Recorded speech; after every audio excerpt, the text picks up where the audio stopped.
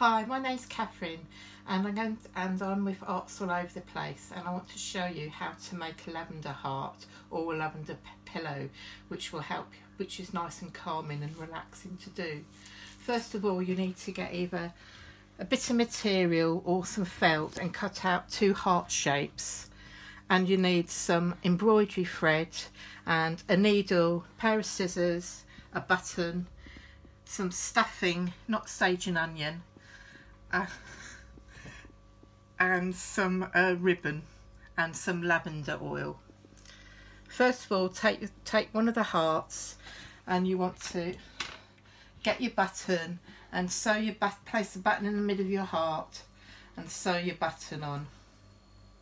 Once you've sewn your button on, take both hearts together, and you need to do a blanket stitch. So you put the needle through the 2 hearts, pull it up, then through the loop, and then pull together. You need to do this all the way around the heart till you get to the top. Then you need to get a piece of ribbon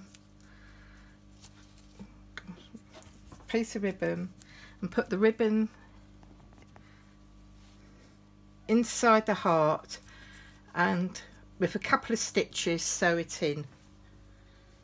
Then if you get your stuffing, fill the heart in the gap with the stuffing, and once it's filled up to the top, put some lavender in, fresh lavender or lavender oil or any other nice smelling scents you like.